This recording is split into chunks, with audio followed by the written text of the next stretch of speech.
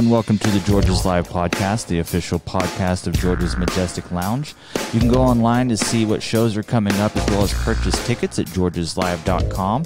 Be sure to follow us on Instagram, Twitter, and Facebook, and be sure to rate and subscribe to the podcast. Today we have Clark from Old Dominick Distillery out of Memphis, Tennessee on the podcast. He came on to talk about their spirits as well as the upcoming Old Dominick free concert series that's happening right here at George's Majestic Lounge. And I wanted to go over the shows that are going to be happening. It's going to be 6 shows within the series, and it's going to be a free concert featuring some of the region's best up-and-coming bands as well as showcasing some of the newest bands in town. And each series is going to be bringing something different to the table. And let's go ahead and go through the shows that are going to be happening. The first one is going to be tonight, August 28th, with a few new bands, Bootleg, Royale, and The Candid. If you guys haven't seen these bands, this is a great opportunity on this free show. And Jenna and the Soul Shakers will also be on that one. September 1st, John Worthy and the Bends will be here with the Irie Lions. That's a band that's kind of new into town with the Irie Lions, who've been here for a while and one of the favorites in town, so that's another great free show. September 4th, Lucas Parker will be playing, and if you guys don't know Lucas is the guitar player for Groovement, and he also plays around in a lot of other bands throughout the area, one of the best guitar players in the area, if not the planet.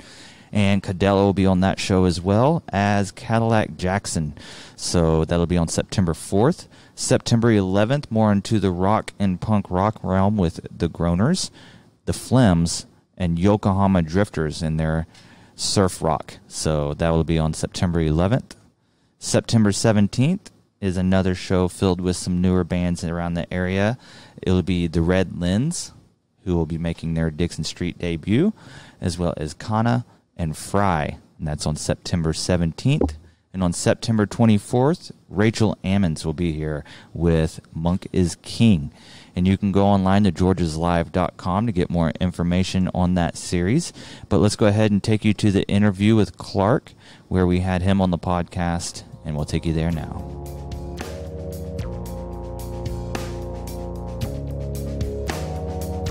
Come on, buddy.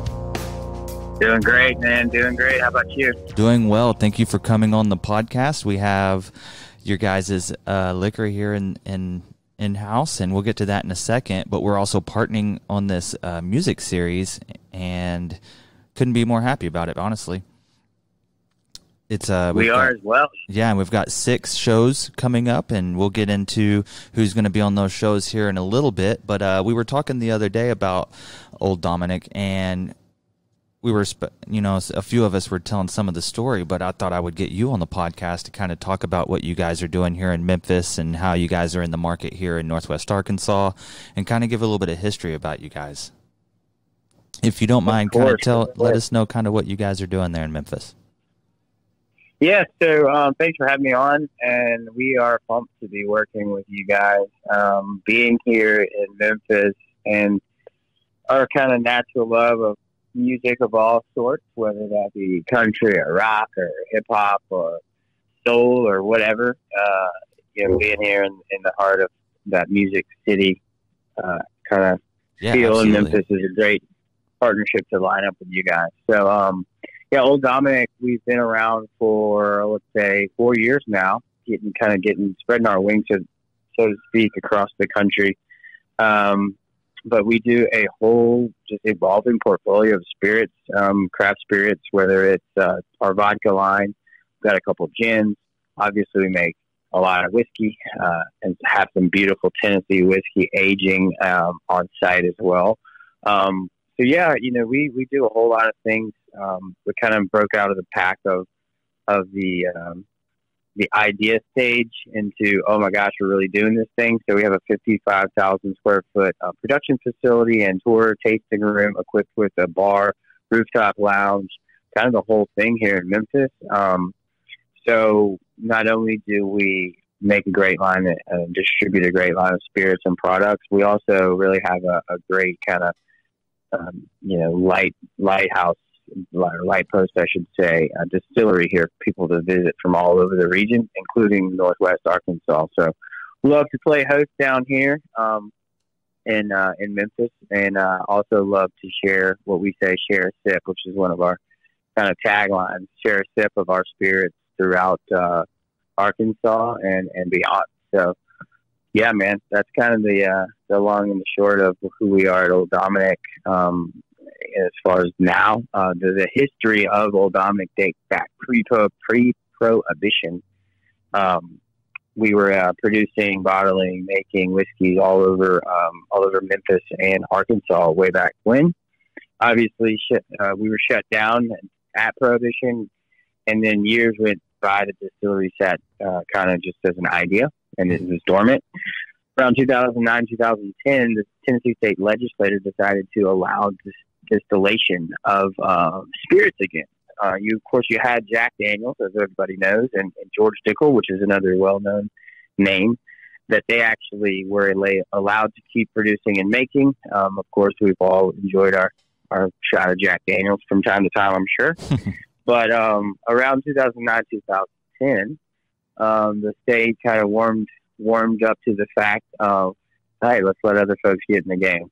So we kind of started from an idea then, and now have grown into much more than that now. And so here we are here today. A lot of the products we make are family kind of legacy heritage products, as we call them. So we are making some of the same spirits the same way that we were doing it way back then prior to Prohibition. And of course, we're making a bunch of other exciting new products under the tutelage of our master distiller, Alex Castle. Mm-hmm. And she is one of the top female distillers in the country, master distiller, one of 11 female in the country as well. So she is a truly badass chick. Hopefully I can say badass on this podcast. Oh, yeah, you can.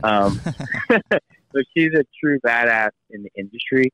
And so we couldn't be happier to be kind of led by her. So what you guys have at George's is going to be made by her, and it's a labor of love for all of us. So, yeah, man, we hope you guys enjoy not only the partnership, but also, of course, the spirits as well. Yeah, absolutely. And before you guys were shut down at Prohibition, were you guys doing whiskey, or were you doing the whole array of spirits as well then, or did you guys kind of bring out more? We were just concentrating on whiskey back then to what we know.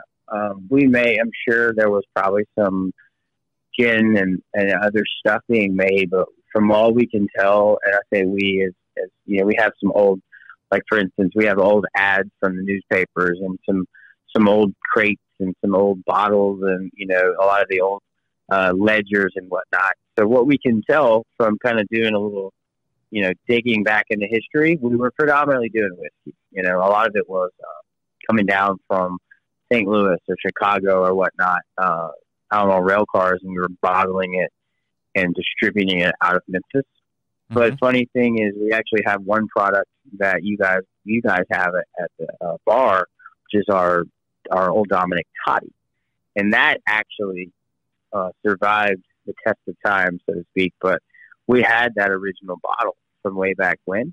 Oh wow! It was still wax sealed and everything. So we were able to pop that thing open, taste the juice, get it, you know, sent off to a lab out in California, and then they retrofitted the recipe for us. So that is one of the products we make, which, as I alluded to earlier, one of our heritage projects. That is one of the products we make today, mm-hmm. and we're making it almost the exact way that we made it way back when, because, like you said, we had that family heirloom in the form of that bottle. Yeah, it's like a liquid time machine. And exactly, but we didn't know how to make it, so we had to figure that out. But Alex was able to now recreate that product, which is an awesome product, and I hope everybody can try that one. Of course, that's available at the bar, and of course at your local spirit shop. Yeah, it's definitely here. I've seen it in here. So, how far out are you guys going? I know you're here in Arkansas from Memphis. How are you guys going out in each direction, or are you nationwide? Yeah, we are. We're in. I wouldn't say nationwide, but we are in 11 states right now. Most of the Southeast, as you imagine, and then into California, up to the Midwest, to Missouri, and Wisconsin. And then we have, we're launching some of the Northeast next year. We've got down to, East Coast as well. But we're spreading our wings. Yeah, you guys been getting around, it sounds like. We're busy, man. We hope to be in 20 plus states over the next 6 months to a year. So like our goal is to share a sip with everybody when we can. So growing pains for sure at times, but man, there are a lot of worse things to be doing than selling whiskey. Yeah, I was about to say, if you're going to be busy in a business, that's probably a fun spot to be at. Fun spot to be in, yes, sir. So, do you guys participate in a lot of music events and stuff there in Memphis? Outside of your, do you guys do a lot of concert series and stuff with other markets or anything? Yeah, we actually, what's funny and why this is a great partnership is that we did a concert series, a really great one actually, at the distillery last spring and summer, and it went great for us. We had some singer-songwriters from all over the country, but each one of them had a Memphis tie. And so nice. We had it was cool. So we had like a couple of guys from North Mississippi All-Stars. We had Don Bryant of the Bo Keys. We had Luther Dickinson, if you're familiar with those guys. We had some big name guys. And it was a really kind of cool, intimate setting. We did it in our barrel room. And what we found was there was a real lack, at least here in our area, of somewhere where you could go to a concert and listen to a single singer-songwriter and experience the music and not have somebody yelling "Freebird" right in the back, Yeah. So it was a cool, fun, intimate setting. Of course, it was a great exposure for us. And then what we did was really neat, and maybe I can share this with you guys, is we did, I'll show you all a picture, but you can put it on your Instagram, but we did we had all those guys sign a barrel. Mm-hmm. And so the barrel's still aging. We'll pop it open at some point, but we had all those guys sign a specific barrel. So that's going to be a cool kind of history piece, so to speak, for us. Nice, for sure. But of course, around the city and then even around the region, we love to support live music when we can, because we got a great relationship with the guys at Stack, being very close to them around the city, wherever live music is usually being played. There's typically our spirits are being poured too. So, they kind of go hand in hand. I know whenever we were initially talking about this concert series, I wasn't sure exactly where it was going to go and, who was going to be available and stuff like that. And a lot of bands reached out. I kind of put it out to see who would be interested. And I had a lot of interest, and I'm really happy with how it's come together. We've got like a mixture of, there's a show where it's a band's first show on Dixon Street. They've been practicing and getting to where they're ready to roll. And then on another show, we've got bands that's been kind of staples around here for almost 10 years now. So it's kind of like a fusion of some newer bands, some older bands, all over, different genres. There's indie, there's a kind of a more of a punk rock show, and then there's some some Americana and some more bluesy and bluegrass stuff. We're kind of jumping all over the genres, so I'm pretty excited about the series, especially you can't beat 2 or 3 free bands on a show. That's perfect. Can't beat that. You can't beat that at all. Well, I'm looking forward to making it up there and rocking out with you guys. Yeah, absolutely. Had an awesome time visiting the venue and very much like Old Dominick. There's a lot of history to you guys as well, which is cool. Yeah, absolutely. So I see on your website you guys have the story kind of a little bit more than what you laid out, going back before. Going back to, it looks like 1859, 69. Yeah, that's crazy. So that's on olddominick.com. Is there anywhere else that you want to send anybody online to go check out kind of what you guys are about? Absolutely. So please follow us on socials, Old Dominick, Instagram and Facebook. You can keep up to date on all things Old Dominick as well as this awesome partnership. But then again, you can kind of stay up to date with new releases, new products that are coming out, where we are, whether we're doing tastings or events around your area, or you can go to olddominick.com and you can sign up for our newsletter. Once again, you'll stay in contact with everything that is Old Dominick, but you'll also get a sneak peek when new releases come out, or a cool thing in our research and development series. And then that's just a fun way to kind of stay up to date on on all of our products and where we are moving and shaking. So please go and sign up for our newsletter and follow us on social. Awesome, man. Well, thank you for coming on the podcast, and we're looking forward to the series. All right, guys. Cheers. Thank you. And that is it for the George's Live podcast. I'd like to thank Clark with the Old Dominick Distillery for coming on. Old Dominick is now in the Northwest Arkansas market, folks. Go to your favorite liquor store, ask for it. If they don't have it, ask them to order it. Thank you guys for listening to the George's Live podcast. Don't forget to go to georgeslive.com and see what shows are coming up. There you can purchase tickets for each one of those shows, and we'll see you guys on the next episode.